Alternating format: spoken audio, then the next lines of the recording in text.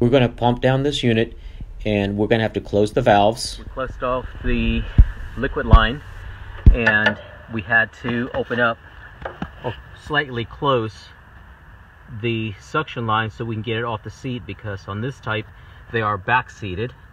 It has the 3 positions: back seated, front seated, and mid position. We put it to the mid position. So now we're getting ready to pump this down.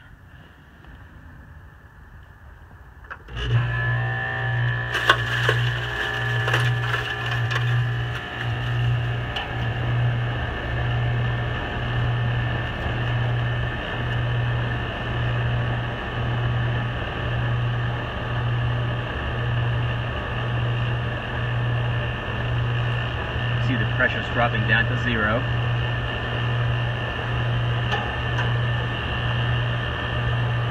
Now we can let go of this and wait to make sure that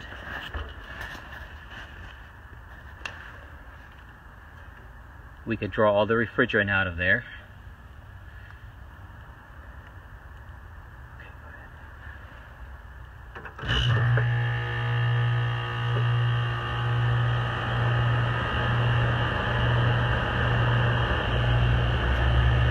Since we're replacing this unit, we can pull into a vacuum.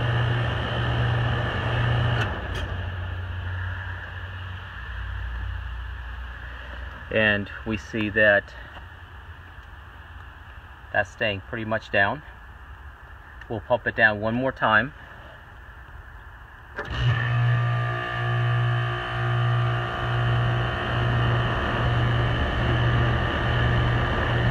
make sure that we recover all the refrigerant out of there.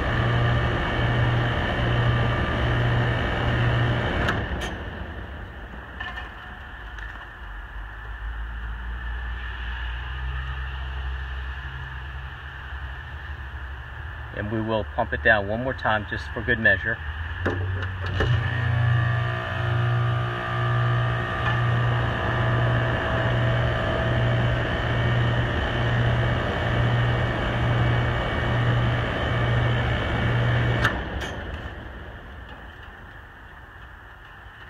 Now it's staying in a vacuum. We know that we pulled all of the refrigerant out of the liquid line and out of the suction line.